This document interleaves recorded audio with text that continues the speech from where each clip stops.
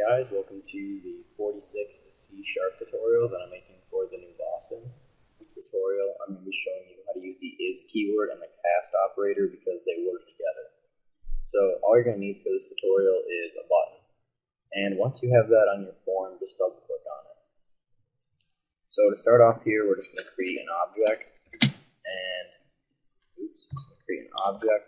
And we're going to set it equal to a string. Let's call it my object. Set it equal to a string. And that string will just say Adam. Alright, and now we're going to create an if statement to see what type of object this is. Since the object can be set equal to anything, like a subcategory of object would be like a string right here. So we can check to see if this is a string. And in order to do that, we're just going to type if, and then object, or whatever you called your object, is, and then a string. And this will return true only if our object is equal to a string. And since our object is equal to a string, then we can do something with that. And let's just make sure that this works. So we'll just have a message box show saying test, I guess.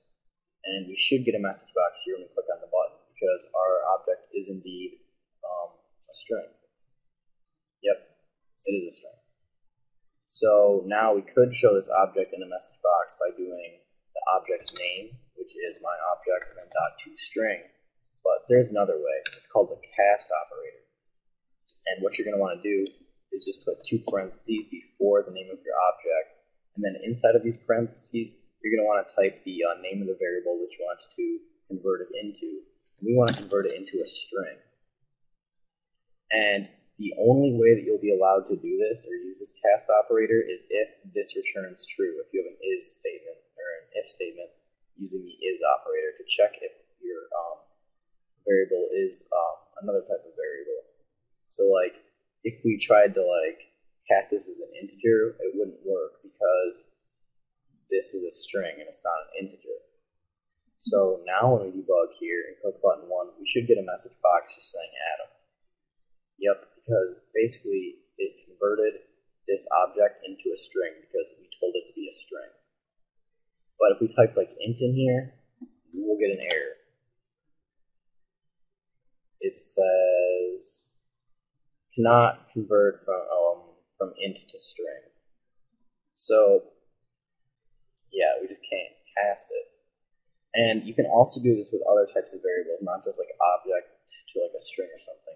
You could do a control. So if we had a control, let's say control, call it my control, and set the equal to the button on our form. Well, button 1 is a control, but more specifically, it's a button. So we can check to see if our control is a button. And if it is a button, then what we're going to do right here is we're going to cast it into a button. We're going to create a new button, let's call it my button, and we'll set it equal to casting our my control variable right up here into a button.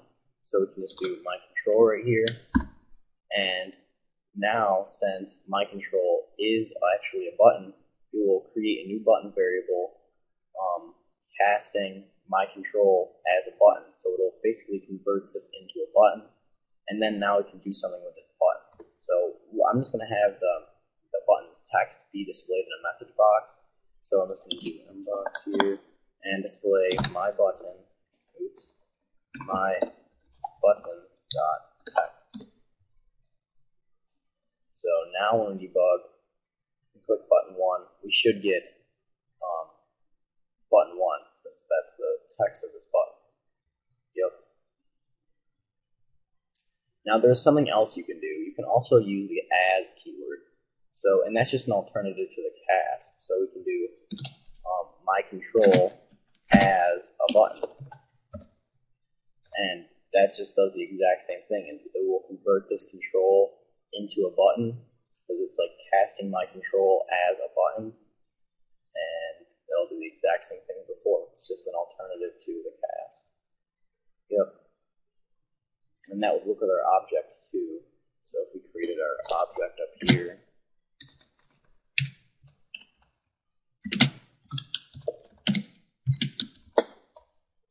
Then we could create a new string.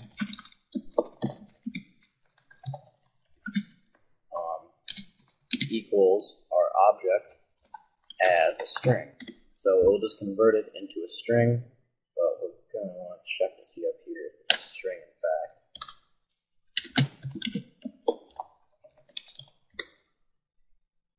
And then we can just show that string in a message box.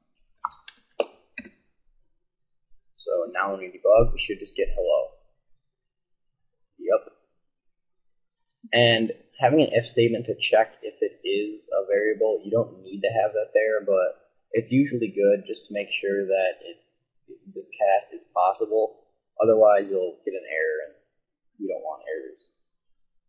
So that's pretty much it for this tutorial on the is keyword, the as keyword, and the cast operator. So see you guys.